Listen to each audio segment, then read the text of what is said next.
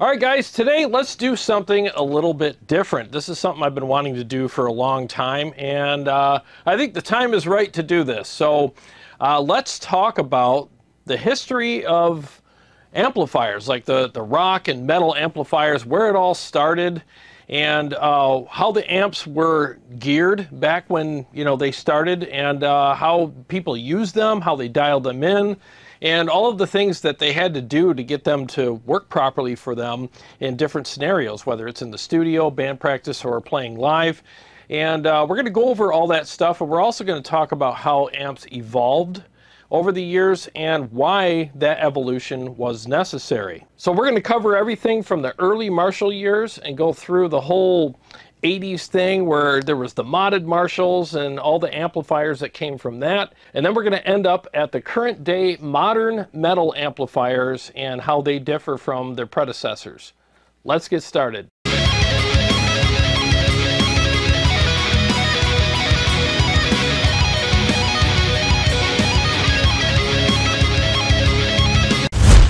Well, thanks for joining me for today's episode, and like I said in the intro, this is a pretty unique topic. I haven't covered anything like this on the channel. Now, I've done some research on this and put a lot of effort into it, so I hope you guys really get something out of it. I know I sure did when I was doing my research, and honestly, I've lived part of this as well. Like, I grew up in the 80s, so, Marshall JCM amplifiers were freaking everywhere when I was growing up, so they were pretty much on every album that I listened to. So, I'm very familiar with the topic, but I haven't played many JCM 800s, so it's kind of cool to reintroduce myself to one of these and do some dial-ins and stuff like that in the video for you as well. So hang in there, we'll get to all the subjects, and before we do though, I want to just go over some housekeeping really quick. First of all, I want to thank Matt Forrest for allowing me to take his amplifier home so that I can do these episodes for you guys. I really appreciate that very much. And Matt's a good friend, a great dude, and I've learned a lot from him as well. Another thing is, if you do like what I do here on the channel, please give it a like. And if you haven't subscribed yet, please do, and click the bell so that you can be notified every time I come out with new episodes. Basically, what I do here is I dial in a bunch of high-gain amplifiers, I do digital gear as well, and I give you unprocessed audio. So there's no processing on anything. I give you the raw amp tones and the raw tones that I get from any of the digital platforms as well, so that you can hear exactly what they sound like and make the best decision for you. I also have a website, tonewars.com, where I sell quad CORTEX captures, Tonex captures, and KEMPER profiles. So if you like brutal high gain tones and really nice cleans, go to my website and get some profiles for yourself right now for any one of those units. All right, on with the video. Okay, so back in the day when bands were starting to tour and perform live in front of audiences, basically they didn't have the PAs that we have today. They didn't have the subwoofers and the digital boards and the mid-range speakers, the woofers and the tweeters and all the stuff that everybody has, the flying arrays. They didn't have all that stuff back then. I mean, basically a PA back then was either like for speaking engagements, for public speaking at gymnasiums, or even at, some smaller venues like amphitheaters and stuff like that, or, table 2, your pizza's ready. I mean, that's basically what a PA was back then. So they didn't really design them for touring bands. So basically bands would show up at a venue and just perform through whatever they had there and just make do with it. So typically the vocalist got to use the microphone and everybody else just played through their amplifiers, and the drums were pretty much just heard acoustically, and they just had to keep up with the size of the venue, each other, and the crowd noise as well. And back then, amphitheaters were a big deal because they were designed to project the sound forward in such a way that it amplified the sound. That's why they called them amphitheaters. Anyways, so because the guitar players, especially, and we're talking about guitar players in this video and guitar gear, because the guitar players wanted to keep up with the demands of filling a venue full of their sound and making sure everybody could hear them, and they wanted to keep up with the PA that was projecting the vocals, they needed amplifiers that would be loud enough to do that. Problem was, when they cranked up their amplifiers, they A lot of them weren't loud enough, and B, when they cranked them, they sounded like shit. They just fell apart at the loud volumes. So they basically went to Jim and Terry Marshall and said, hey, we need amplifiers that are going to be super freaking loud, but they're also going to sound good when they're loud. So Marshall started creating amplifiers for these guys so that when they cranked them at concert volume levels, they sounded amazing. And so they were geared to sound good when you turn them up, and turn them up super loud. And everybody was happy because they were like, there we go. Now we can keep up with the demands associated with touring and be loud enough for everybody. And this is amazing. So that worked for many years for these guys. But the problem was when they got in studios, the studio engineers wanted to wring their necks because they went in there with these cranked amplifiers, and studio engineers are like, guys, you're blowing our mics. I mean, some microphones are very delicate, ribbon mics and stuff like that. Very delicate. You could blow those things up pretty easily if you have too much SPLs going into them. And they're not cheap, obviously. So studio engineers were having, you know, these huge arguments with the guitar players because they were like, you know, you can't turn your amp up that high. And the guitar players were like, yeah, but I need to have it that high for it to sound good because it's geared that way. The gain stage in a lot of those amplifiers wasn't just in the preamp section, it was in the power section. So you would get a certain amount of gain in the preamp section, but as soon as you crank the volume in the power amp section, it kind of gave you that growl and more gain that you were looking for. And for rock and roll back then, that's what they wanted. And now they don't compete with the high gain amps of today, but for what they needed back then, they were perfect at those volumes. So they had to find a solution for that, and basically what that was the variac. So basically they would attenuate the amplifiers so they could crank them, but the attenuator would take the volume down to the speaker so that you could have a cranked amp without all of the volume associated with cranking it. So that was a pretty nice compromise for the studios, and that's how they got around all that. I mean, Eddie Van Halen did it, Randy Rhoads did it. I mean, a lot of guys did it back in the late 70s, early 80s.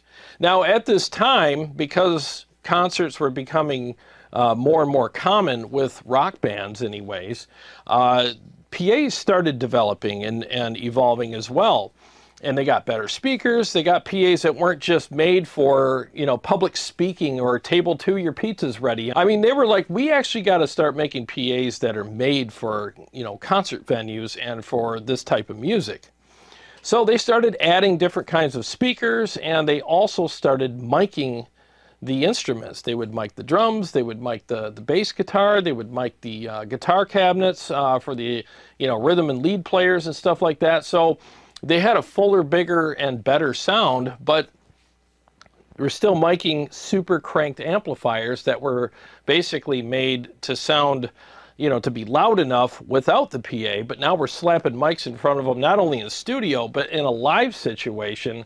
So now we had another problem where it was like, oh, great, now my super loud amps that were once appropriate for this type of setting are now not fitting this setting at all, and I'm fighting with live engineers and, you know, on top of the studio engineers. So what did they do? Well, they started bringing their, you know, their attenuators with them on tour, and what a pain in the ass that is, right? Not only do you got to bring all these amps, but now you got to bring attenuators and attenuate everything and all that. So that was a giant pain, and that went on for years. But then they had to go back to Marshall and say, well, now we need you to gear these amplifiers so they sound good at a lower volume. So whatever you have to do to make that happen, you need to work on that, because this whole variac thing on tour is just not working out. It's just a pain in the ass, and it's just one more thing to go wrong and to maintain while we're touring. So before I go on to the next segment, what I'm going to do is show you basically a JCM 800 that I have hooked up to the aux box, which has an attenuator on it. And let's go ahead and listen to what that sounds like right now. I also have a boost pedal, because back in the 80s, a lot of guys would set their amps up this way. They would boost it with a tube screamer and attenuate it so they can get that sound that they're looking for. So let's go ahead and see how that sounds. I have the attenuator right now on 4. So it's on 4, so it's 1 notch down. It's pretty freaking loud in here, but it allows me to actually turn the volume up pretty high here so that I can get the gain and the range from the amplifier that I need to, you know, get that sound that everybody's looking for in the early 80s. So let's hear what that sounds like now. And we're going to start with the overdrive pedal off.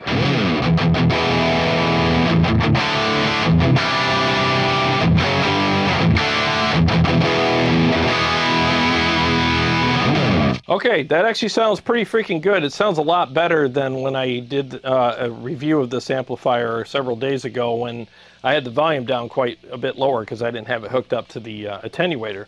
So now let's engage the boost and see what we have.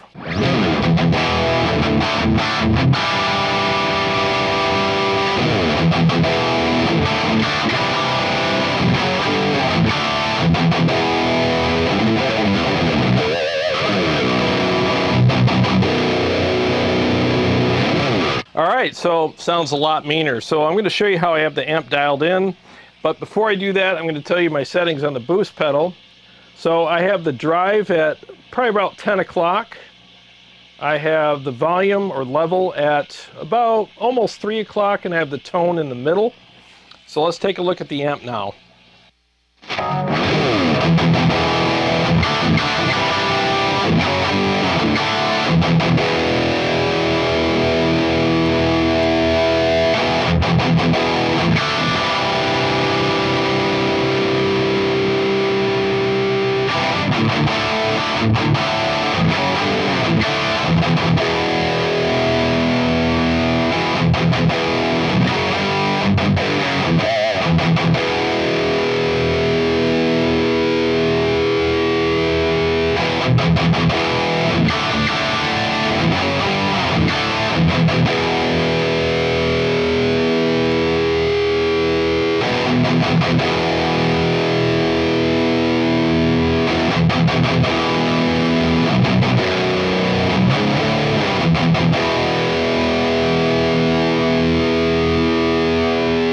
All right, so I want a little more bite. So what I'm going to do is I'm going to turn the tone knob up just a little bit on the overdrive and see what we have.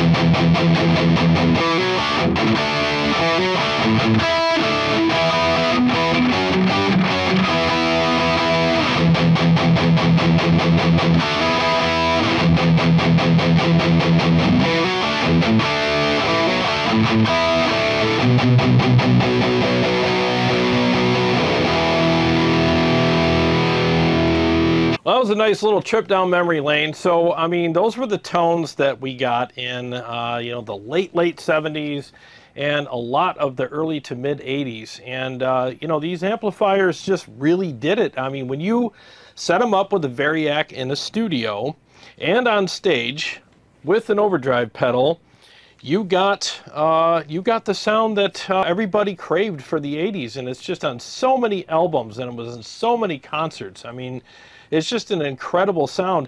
You know what's funny is, you know, obviously, I mean, look at this stuff around me. I'm a high gain fanatic, but the more I played this, the more I was like, man, this is freaking cool. I mean, there's something really cool about this sound. I mean, it's nostalgic for me because I grew up in the 80s, but honestly, like, I was falling in love with this whole setup the more I was playing it. Seriously, because before I started this video and I was dialing everything in, I was kind of like, man, I think people just like these amplifiers for the nostalgia, you know, and, you know, this kind of antiquated and blah, blah, blah. And I had this kind of thing about it in my head, but I get it. I mean, I really get it now. Like, there's something pretty damn cool about these amplifiers set up the way that they are. And, you know, like with the Variac or some kind of attenuator and an overdrive pedal with these settings. And it just, there's just something cool about that. There really is. So I get why people really liked this stuff, and I get why people still do like this stuff. It's kind of like a classic car. Doesn't handle like as well as the new cars and is not as comfortable, but there's just something really cool about it. So I have a lot of respect for this setup. I really do. It's actually really cool to play. Now, is it something that I would tour with or whatever? Probably not. Because it's just not practical, you know, it's just not. It's like taking a 69 Camaro on a family trip. I mean, it's just not practical. It's not good on gas. Where are you going to put your luggage? There's not a lot of leg room in that back seat, and there's no air conditioning. So it's like, it's better for like a Sunday drive or just a cruise or something like that on a cool night. I know I used to own one, and it's amazing, but I would never take a family vacation with one. It's just not appropriate for that, but it doesn't mean that it's not cool. So in my opinion, this is kind of like the equivalent to a 69 Camaro rig. You know, it's cool, it's nostalgic, not super practical, but man, is it fun to plug into every once in a while and just get those vibes back and enjoy that nostalgic tone. And actually, it's a pretty good feel as well. So again, I do understand why people like this, and I'm kind of, as I'm speaking these words right now, I'm kind of like fighting with myself, like, I didn't think I'd be saying this. But again, the more I played this rig, the more I get it, the more I understand why people actually do like these. And they definitely had their place back in the 70s and 80s, but still cool today. So for this next segment, let's move on to the evolution from where we're at right now, a variac or attenuated Marshall that's cranked with an overdrive in front of it. What came next after that? All right, so now we enter the era of the modded Marshalls. So basically music was evolving and getting heavier, and guitarists wanted more saturation and more gain in the amplifiers, and when they geared the Marshalls differently and put more gain in the preamp stage, people really liked that a lot, but they wanted more.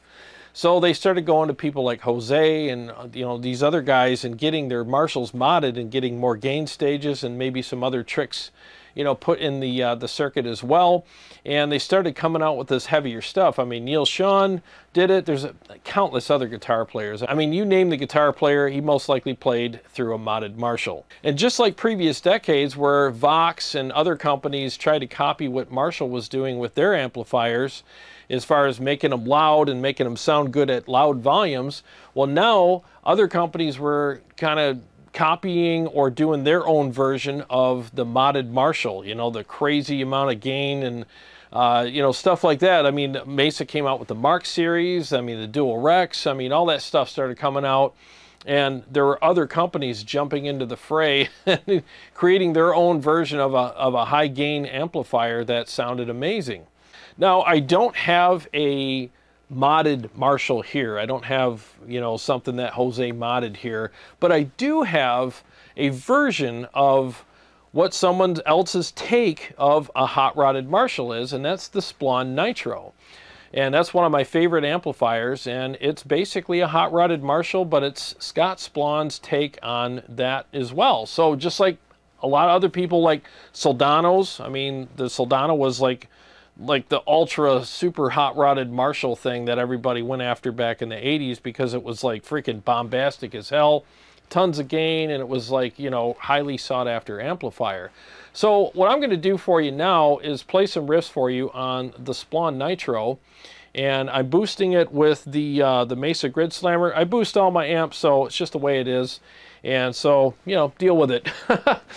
So anyways, so let's hear what the typical hot rodded, ridiculous gained up amplifier sounded like back then. And I know the Splawns weren't made particularly in the 80s, but again, it's still Scott Splawn's version of a hot rodded Marshall. So let's go ahead and hear that now.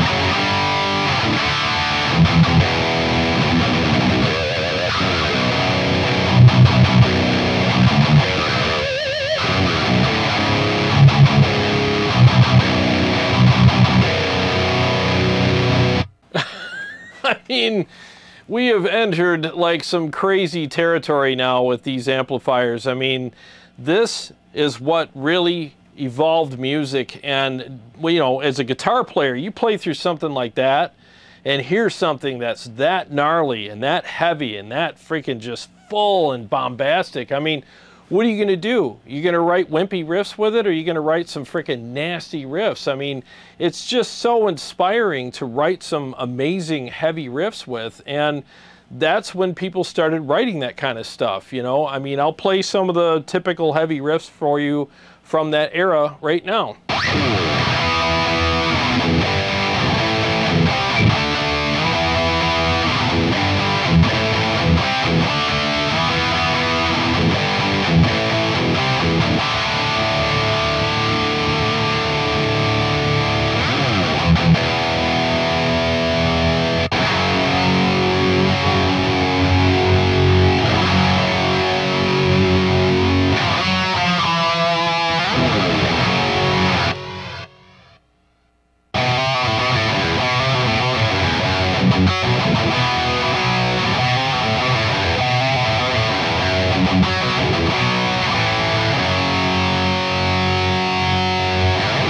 I mean, the tones were just so much meaner and nastier and gnarlier and heavier.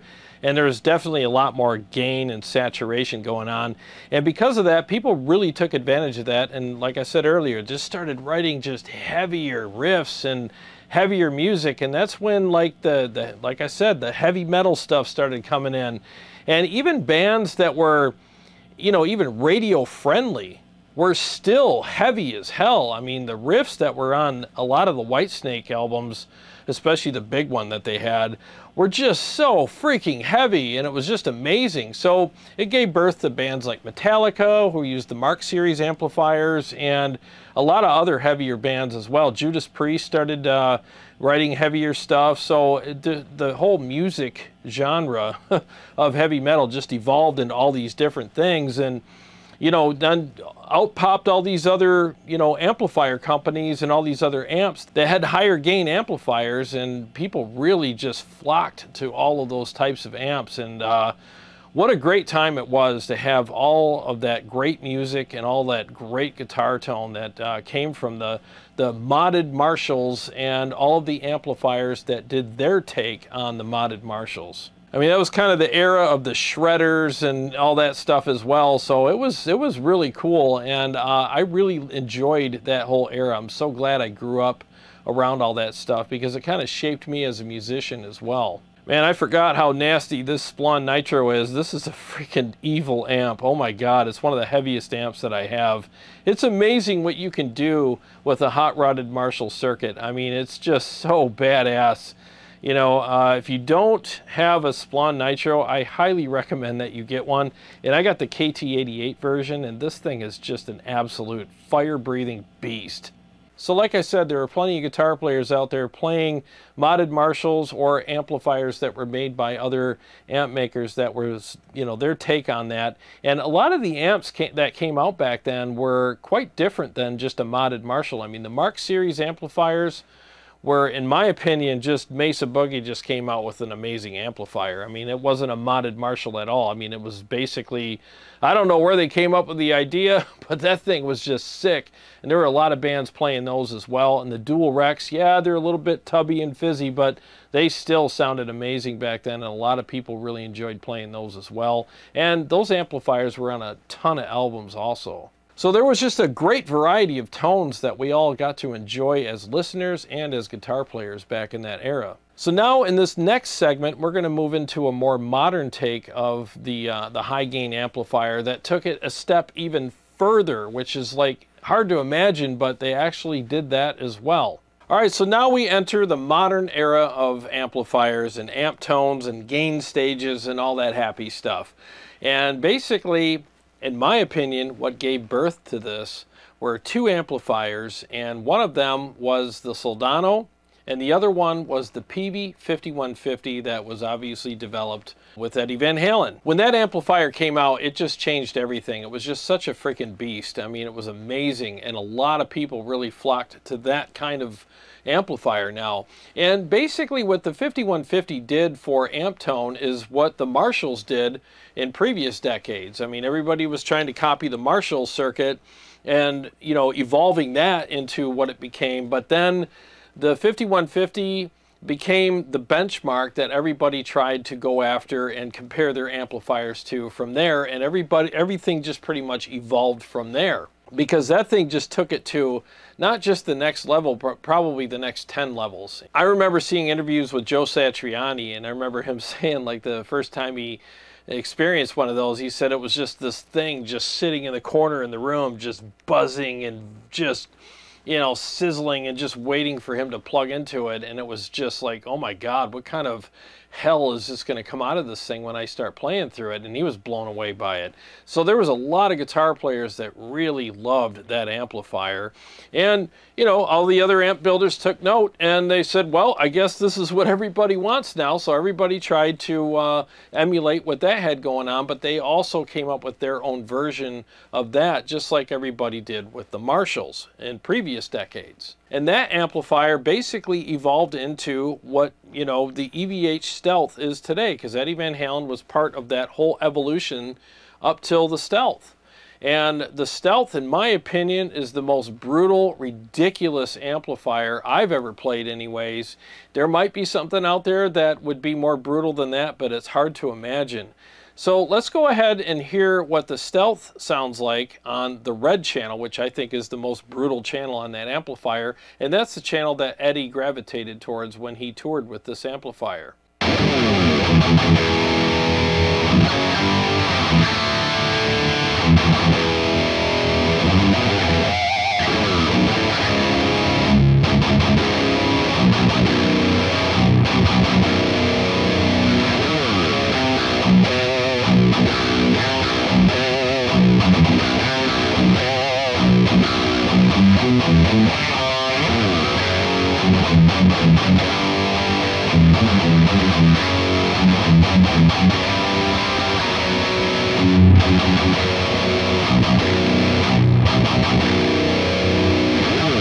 Yeah, that is just unbeatable as far as brutality goes. I mean, that amp is just so freaking sick. I mean, if you go back and listen to the JCM 800 and compare that to the EVH Stealth Red channel, I mean, it's just like, holy crap, have we just completely gone so far with gain staging and aggression and brutality and just overall tone and everything else in these amplifiers over the last several decades. I mean, it's just insane.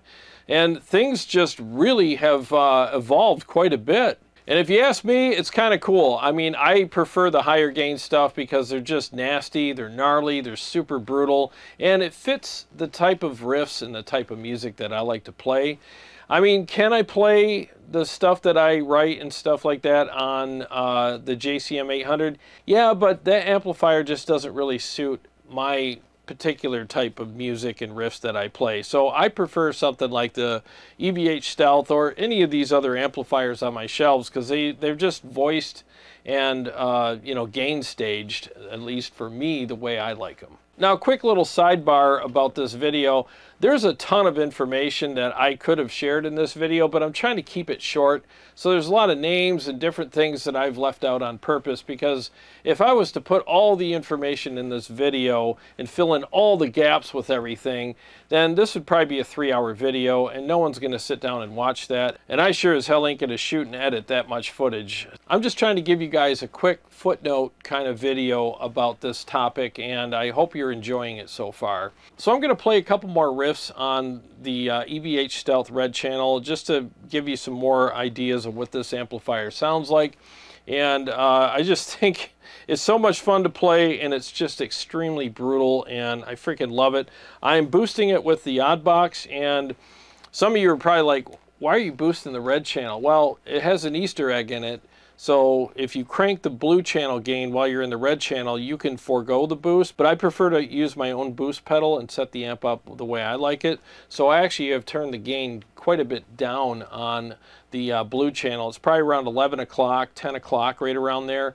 And it rounds out the red channel enough so that when I boost it, it's not overly gnarly, you know, it's just like the perfect setting for me. So anyways, let's play some riffs and see what it sounds like.